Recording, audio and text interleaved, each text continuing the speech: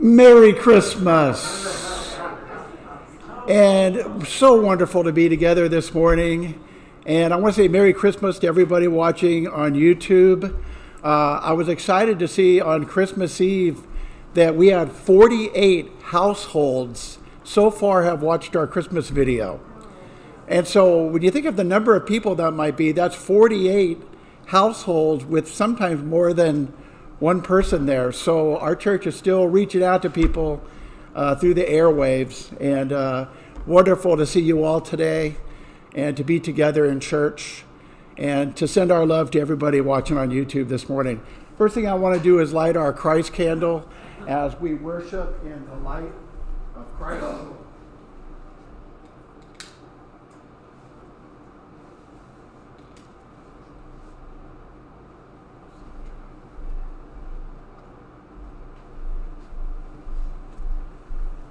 That is just, I love, as I was saying Friday night, I just love the Advent wreath. It always just kind of makes me happy, and it reminds me of Christmases past here in this church and all the different families who've gathered around there to light those candles. You think about it, you've been around here for a while, all those different families, and I think about the people who've been at these Christmas Eve and in the Christmas season, and they're here, they're still part of our church. They go on through us. And so it's a blessing to be here together today and to be able to worship God together on the very last Sunday of 2021. We've made it through that whole pandemic year, and we're still here. A couple of announcements for you today. Our pianist, Marlene Fissel, has the flu.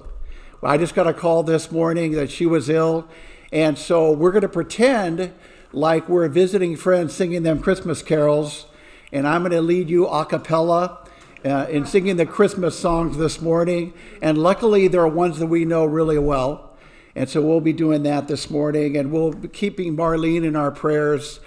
She was so disappointed not to be here. She's just really a wonderful new addition to our church, and Marlene, if you're watching, we love you and hope that you get better real soon.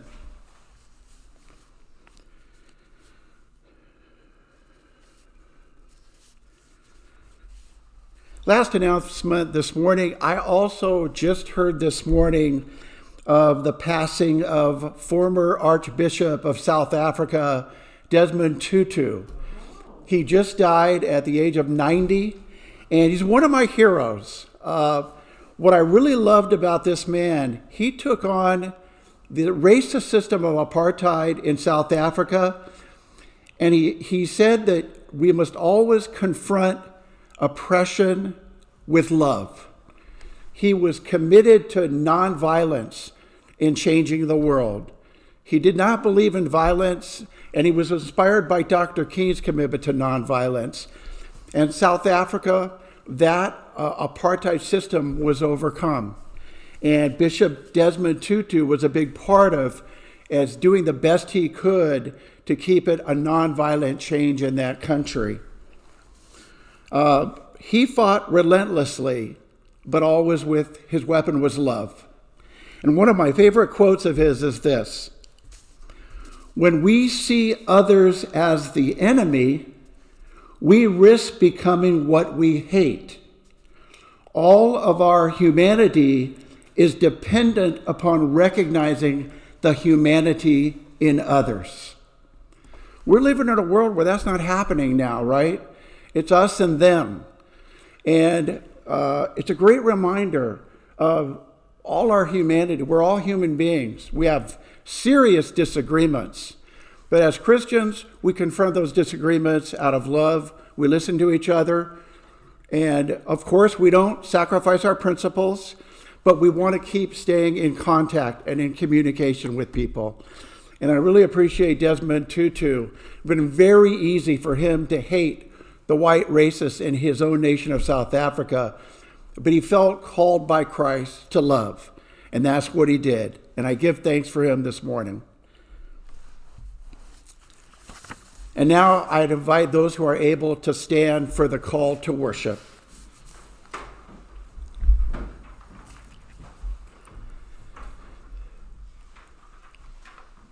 The mystery of Bethlehem was long ago, they say.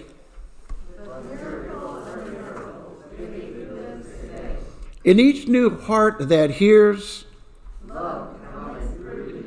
singing, "Come, come, Christ is born." The child of peace and sacrifice. Let us worship God. First hymn this morning is number 22, Angels from the Realms of Glory. And let me put on my mask, because when we sing, we are to wear our mask. And I'm going to come right down here with you all and get to my 22.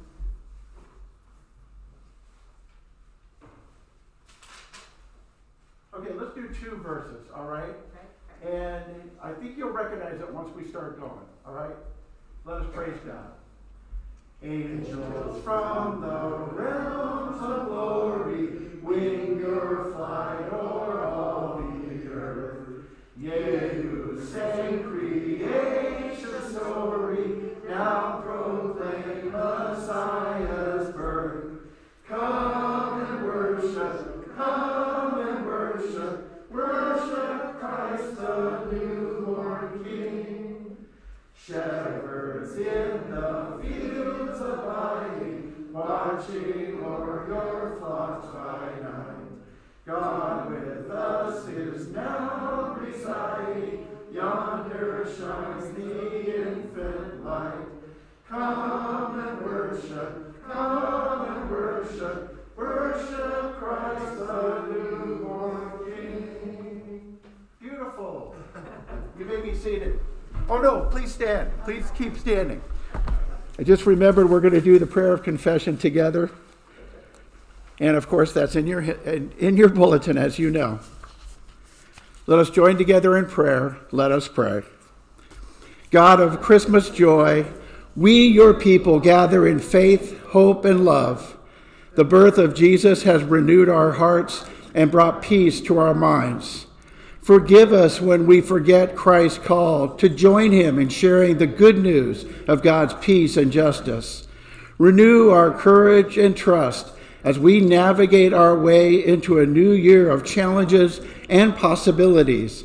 We pray in Jesus' name, amen. Now please join me in a time for silent confession.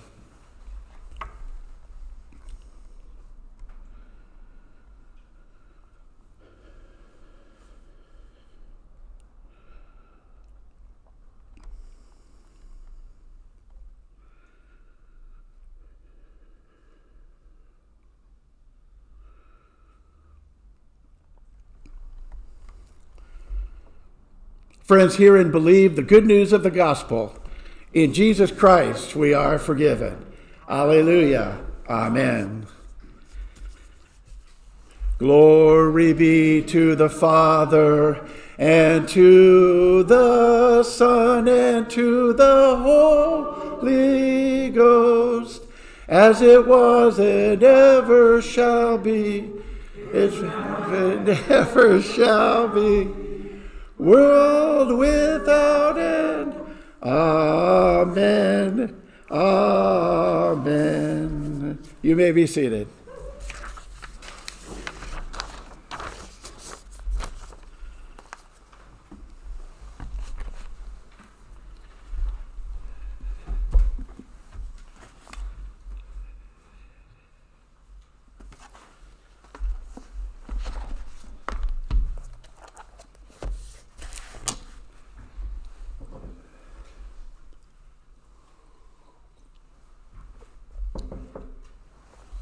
Ministry during the pandemic, I tell you, it's an adventure. It is an adventure. First lesson this morning is from Psalm 148, and this is, which will become very obvious, a psalm of praise. And it's a great psalm to hear on the brink of a new year. It challenges us to find the faith to praise, even amidst hard times. The psalmist writes, "Praise the Lord. Praise the Lord from the heavens. Praise him in the heights. Praise him, all his angels. Praise him, all his host. Praise him, sun and moon. Praise him, all you shining stars. Praise him, you highest heavens, and you waters above the heavens. Let them praise the name of the Lord. For he commanded, and they were created, and he established them forever and ever. He fixed their bounds, which cannot be passed. Praise the Lord from the earth, you sea monsters and all deeps, fire and hail, snow and frost, stormy wind fulfilling his command. Mountains and all hills, fruit trees and all cedars, beasts and all cattle, creeping things and flying birds. Kings of the earth and all peoples, princes and all rulers of the earth, young men and maidens together, old men and children. Let them praise the name of the Lord, for his name alone is exalted. His glory is above earth and heaven. He has raised up a horn for his people, praise for all his saints, for the people of Israel who are near to him. Praise the Lord. Here ends our first lesson. Thanks be to God.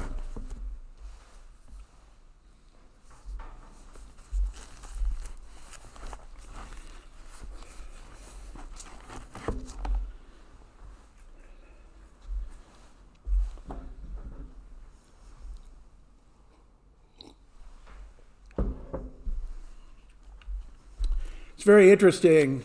The lectionary takes us from the birth of Jesus Friday night to when he's 12 years old in the temple.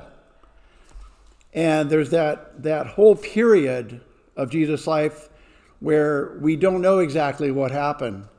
But here at 12 is a profound story of a mother's love and her awakening to the knowledge that her child is so special. Yes, she heard Mary's Magnificat of the birth that she was going to give to her baby and how special he would be, but that continues to unfold in her heart.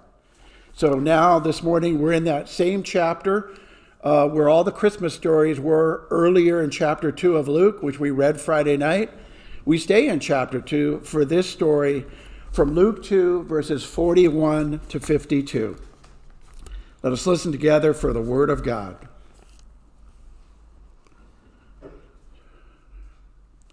Now his parents went to Jerusalem every year at the feast of the Passover, and when he was 12 years old, they went up according to custom. And when the feast was ended, as they were returning, the boy Jesus stayed behind in Jerusalem. His parents did not know it, but supposing him to be in the company, they went a day's journey, and they sought him among their kinsfolk and acquaintances. And when they did not find him, they returned to Jerusalem seeking him. After 3 days, they found him in the temple, sitting among the teachers, listening to them and asking them questions. And all who heard him were amazed at his understanding and his answers. And when they saw him, they were astonished. And his mother said to him, "Son, why have you treated us so? Behold, your father and I have been looking for you anxiously." Jesus said to them, "How is it that you sought me? Did you not know that I must be in my Father's house?" And they did not understand the saying which Jesus spoke to them. And he went down with them and came to Nazareth and was obedient to them. And his mother kept all these things in her heart. And Jesus increased in wisdom and in stature and in favor with God and man. Here ends our second lesson. Thanks be to God.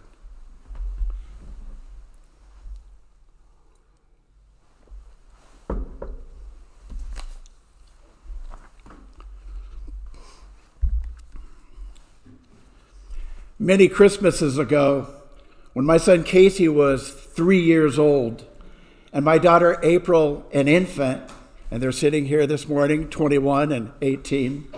Did I get that right? 19. 21 and 19. With April in the shopping cart as an infant, and Casey walking beside her, They roamed the aisles of the crowded store. At one point, Suzanne looked down and saw that Casey was gone. Now, some of you moms or grandmothers here today have been in that situation. Your kid was there, and the next minute, he's nowhere to be seen. Suzanne looked behind her. She looked ahead of her. She called out to him, "Casey!" Where is he? There's no sight of him. And no response from Casey as she repeatedly called his name. Suzanne grew frantic. A woman working at one of the food sample stations noticed her distress and asked her if she was okay. Then she said she could watch April, who was asleep in the cart, if Suzanne wanted to go and look around for him. She also offered to go tell a store manager that he was missing and that they would shut the store down and lock the doors. Suzanne could barely hear her speaking because she was so upset. She was calling and calling for Casey when suddenly she saw him peek out from behind one of the tables that holds clothing in the store. Suzanne ran over to him and fell to her knees and hugged him. And then she told Casey never to do that again. Stay beside me. That she had been very scared. Friends, 2,000 years ago, a mother named Mary was frantic when she realized her own son was missing. We celebrated that son's birth this past Friday night. While Jesus was 9 years older than Casey when he went missing at age 12, he was not lost nearby. Mary's precious son, Jesus, all of 12, was in an entirely different city and zip code. Mary and Joseph had been on their way back to Nazareth, which is about 90 miles from Jerusalem, when they realized Jesus was missing. How could they have traveled a day's journey toward home without noticing their young son wasn't with them?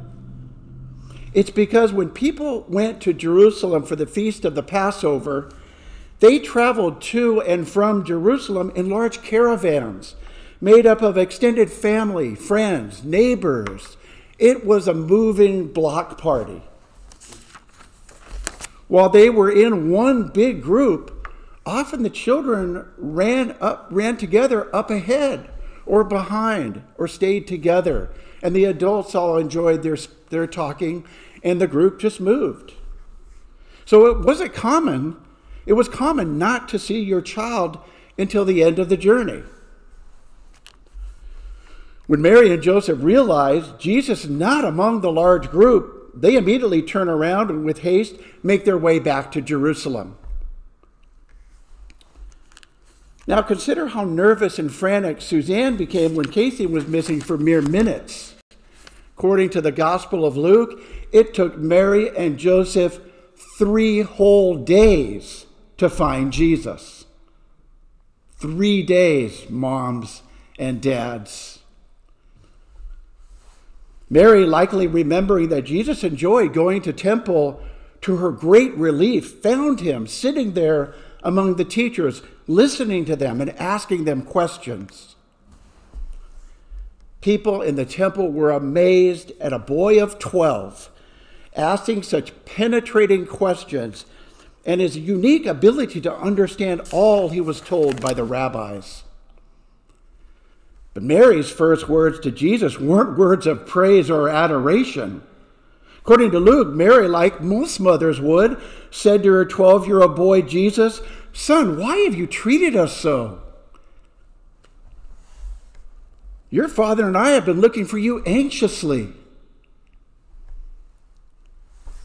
Jesus is very confused, for he assumed that of all people, his parents surely would know that in the temple is where God had called him to be.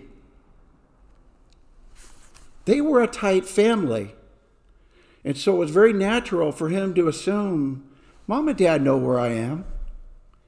And so he was confused. So he asked his mother and father, "How is it that you were looking for me?" Did you not know that I must be in my Father's house? And he wasn't saying it sarcastically or like a brat, like, how could you not know where I am? He truly thought they understood what he was understanding about himself. Mary and Joseph looked at each other confused as to what their son meant by this comment, that he must be in his Father's house. Jesus' life purpose, his very identity as the Son of God, the Messiah, would be slow to unfold. It's how life is. We slowly mature, our life unfolds, and we become the person God has destined us to be. And that was true for Jesus as well. Luke suggests that Jesus was moved by his mother's words and probably upset himself that he had caused them so much worry. He felt bad. For Luke says, Jesus from that day on was obedient to them. In other words, Jesus would from that day forth make sure his parents knew exactly where he was and who he was with. Luke then adds a poignant phrase which communicates the unique character of a mother's love, of this mother's love. Luke says, Mary kept all these things in her heart. The NRSV translation is a little more poetic. Mary treasured all these things in her heart, remembering him being lost, seeking him, finding him in the temple, seeing the people amazed at his intellect and at his understanding, seeing how bad he felt when he realized how upset they had been, seeing this young child of 12, his promise unfolding. What she had been told at her pregnancy, seeing that now becoming real in the world, in her life, in Jesus' life. Friends, as I mentioned on Christmas Eve, sometimes we pastors talk about Jesus only as divine, as fully God. And we forget that our tradition teaches Jesus was also fully human. He wasn't kind of human. He was as human as you and me. He had the feelings we have. He had the doubts. He had the joys. And from the age of 12, we know Jesus sat at the feet of wise and learned teachers. You know, when we think of Jesus' wisdom, we always think of the 30-year-old Jesus. But it was already at work at him at age 12. Those learned teachers, those rabbis, helped Jesus grow in his understanding of his faith, as well as the unfolding purpose of his life. Jesus amazed people because most young people of his day had not brought a singular focus to their studies, to their relationship with God, which enabled them to speak and ask questions with such knowledge and depth. That fully human little boy was amazing people. They had not ever seen anything like it. Jesus also reflects the upbringing his parents gave him. He was raised in a house of faith, hope, and love by two parents who adored him. And that mattered to the unfolding purpose of his life, having that unconditional love there for him. Jesus was raised by a mother and father who taught him to be caring and responsible. And that's what Mary was seeking to do that day when she said to him, "Hey, do you know what you've done to your father and I when you went missing?" She was raising him. She was teaching him to be responsible, to think about how his actions can affect others. It mattered that he had these two parents It's important for us, I think, when we think about connecting with Jesus, to realize that he was a kid and that he was growing. His insights were growing and deepening, his outlook on the world. His childhood wasn't just kind of a story, but it was a part of who he was. And so the parents he had, the teachers he had, they played a crucial role in his unfolding purpose as the Son of God. The Jesus that we see when we look in these windows, that was a Jesus who was blessed by his childhood and by his journey through the temple and beyond. I believe that when Mary was able to calm down that day, after her initial understandable anger and frustration at Jesus for dropping out of sight without saying a word, she too was moved by the speed at which her young son was growing and maturing intellectually and spiritually. I think about Mary looking at her young son and thinking, wow, oh, God must have a lot God's going to do with my boy. She remembered, I think, the angel and the prophecies she was told. Imagine her seeing this now, just becoming real in the world. Our own growth and maturity in faith requires us not only to worship together, but to take time to reflect upon our faith and explore the teachings of our religion and scriptures on a consistent basis. The philosopher Aristotle has a great quote I love. We are what we repeatedly do. Excellence, then, is not an act or a moment, but a habit. We are what we repeatedly do. That's why parents have to say to their kids over and over, don't run in the street, don't do this, don't do all these things that could bring you harm. As you repeat those messages over and over, it sinks into your kids. But you also repeat over and over, besides the don'ts, the do's, reminding them how much they are loved, whether it's your children or grandchildren, being a habit of sharing your love and your respect to your own children as they're growing. We are what we repeatedly do. And look at Jesus. He became, from a child of 12 to an adult, the person he became came out of the habits of what he did day after day. In our busy, challenging lives, let us make practicing our faith a daily habit through prayer, through study, through reflection, through mission, and yes, through worship. For such habits of faith will move us closer to being the person God has called each of us to be: wise, humble, generous, grateful, hopeful, long-suffering, and courageous. The very excellent character traits found in Mary and Joseph's son, Jesus.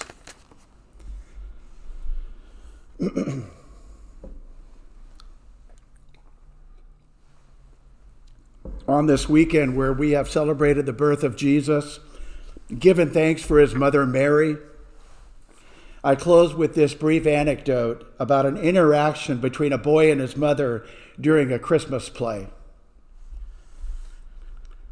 It's obvious in the story to see the love between this child and his mom, and as we think about the love between Mary and Jesus. The story goes like this.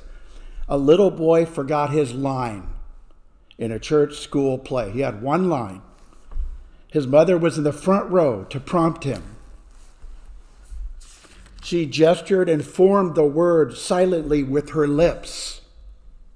You are the light of the world. You are the light. her son's memory was blank, and he just looked at his mom like, I don't know what you're saying to me. Finally, she leaned forward and whispered his line, I am the light of the world. The child beamed, and with great feeling, in a clear and loud voice, he said, my mother is the light of the world. Friends, on this Sunday, 2 days after the celebration of Jesus' birth, let us give thanks for Mary, who played a huge role through her love and devotion of helping Jesus to become the light of the world. A light of love and hope that burns bright today and forever. Merry Christmas. Amen.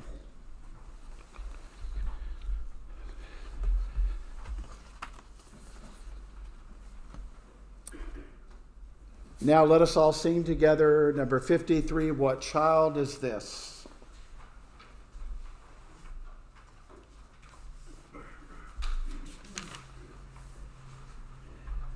And let's do all three verses. I love this hymn. What child is this who lay to rest on Mary's lap is sleeping, whom angels greet with anthems sweet, while shepherds watch are keeping? This is Christ the King, whom shepherds guard and angels sing. Haste, haste to bring him laud, the babe, the Son of Mary. Why lies he in such mean estate, where ox and ass are feeding? Good Christian, fear for sinners here, the silent word is pleading. This is Christ the King, whom shepherds guard and angels sing. Haste, haste to bring him laud, the babe, the Son of Mary. So bring him incense, gold, and myrrh, come one and all to own him. The King of kings salvation brings, let loving hearts enthrone him. This is Christ the King, whom shepherds guard and angels sing. Haste, haste to bring him laud, the babe, the Son of Mary. Beautiful, well done. And I hope you were singing along at home, you watching YouTube. Now, friends, in the light of the Christ light, let us join together in prayer. Let us pray. Gracious God, we thank you for your light, and that out of your gentleness and goodness, you appeared in this world not as a warrior or a soldier, a king, but as a baby in a manger. We thank you, O God, for all those people who had a part in Jesus' childhood and in helping to raise him, his parents, his neighbors, the rabbis, and others. We thank you that that child, as he continued to grow and understood the challenge, the call to live in this world as the Son of God, leading disciples in bringing a movement of transformation through the power of love, that he never looked back or wavered. He kept moving forward. We thank you, O God, by the power of the Holy Spirit, that Jesus, that Christ, continues to move us forward today in our caravan of this church family, moving forward. Help us, oh God, to continue to grow in our faith, to reach out, to be a friend to all.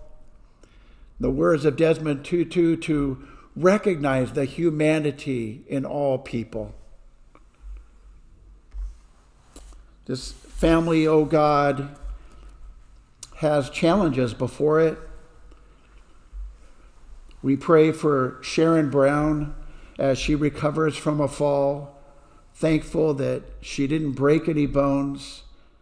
We know it's always a difficult time to be away from home and healing.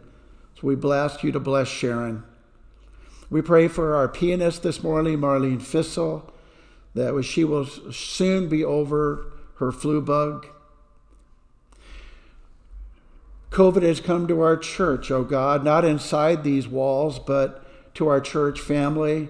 So we pray for Kai Karamitsos, the son of John and Kim, who was diagnosed with COVID after a ski trip. We pray for Nancy Skidmore and her daughter Tracy, recently diagnosed with COVID. We thank you that all three of them have mild symptoms and are doing well in quarantining. And we pray, oh God, that they would feel our love and support today.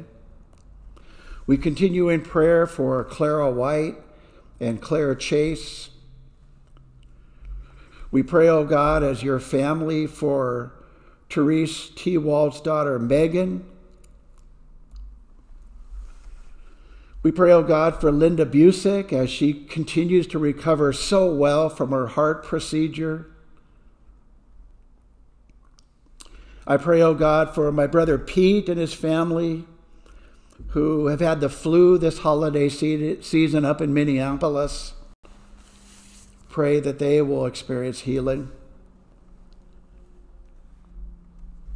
We pray, oh God, for parents whose children currently struggle with challenges caused by COVID or mental illness or drug addiction or just the challenge of daily life in a nation where a pandemic has reigned and turned things upside down, created a new normal that kids are still reckoning with, both elementary school, high school, and college.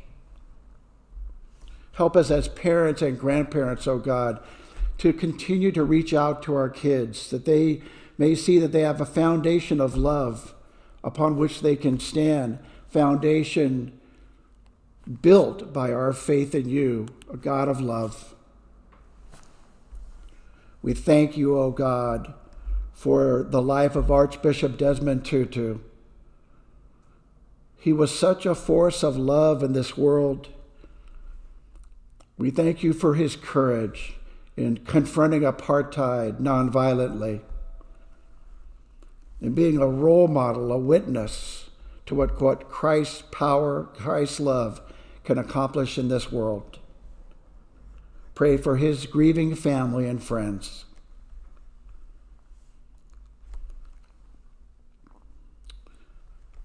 We pray, oh God, we pray a prayer of joy for the gift of Jesus, gift that we don't find under our tree, but a gift we find in our hearts. We thank you for the gospel, for the writer John, who wrote, God is love, and he who loves knows God. Help us, oh God, to love in 2022. Help us to be a forgiving, encouraging people. Help us to stand up for our principles and what we believe is right, and always to seek to be in communication with those we disagree with. We thank you, O God, for Mary and Joseph. What a challenge and a joy it must have been to be Jesus' parents. The apple doesn't fall far from the tree, O God, so we look at Jesus. We see in part, we see Mary and Joseph, their parents. We see their values and their character. And we know, oh God, that as the Son of God, we see, when we look at Jesus, we see you, Almighty God. And Jesus reveals your identity, your character, person of love and justice, commitment, transformation, forgiveness. Thank you, O God, for the gift of this day, the gift of this holy season, and for the gift that we know that as we move into a new year, we need not be afraid. For you journey with us.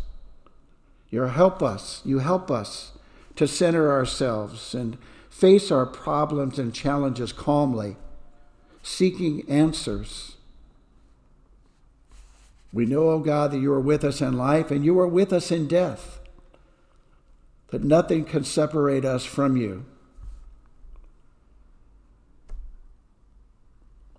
Thank you for the light of the Christ candle this day.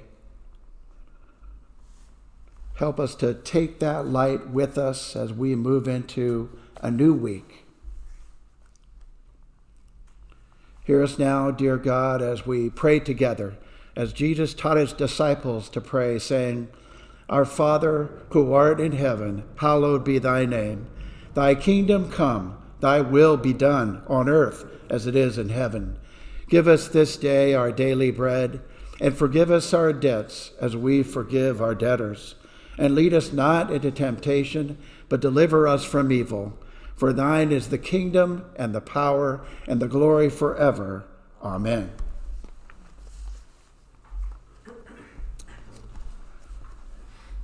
And now let us stand together and sing our closing hymn, number 29, Go Tell It on the Mountain. And that's a challenge to each of us this week to do just that. And really let me hear you sing so I don't have to hear my own voice. All right? I want to hear you guys. And let's do all three verses. Such a great song. I'm thinking right now when I looked at this song of all the years that we've caroled in nursing homes and how moving it was. And hopefully there'll be a nursing home where maybe this song can be shown as we sing together. Go tell it on the mountain, over the hills and everywhere. Go tell it on the mountain that Jesus Christ is born. While shepherds kept their watching o'er silent flocks by night, behold, throughout the heavens there shone a holy light. Go tell it on the mountain, over the hills and everywhere. Go tell it on the mountain that Jesus Christ is born. The shepherds feared and trembled when low above the earth rang out the angel chorus that hailed our Savior's birth. Go tell it on the mountain, over the hills and everywhere. Go tell it on the mountain that Jesus Christ is born. Down in a lowly manger, the humble Christ was born, and God sent us salvation that blessed Christmas morn. Go tell it on the mountain, over the hills and everywhere. Go tell it on the mountain that Jesus Christ is born.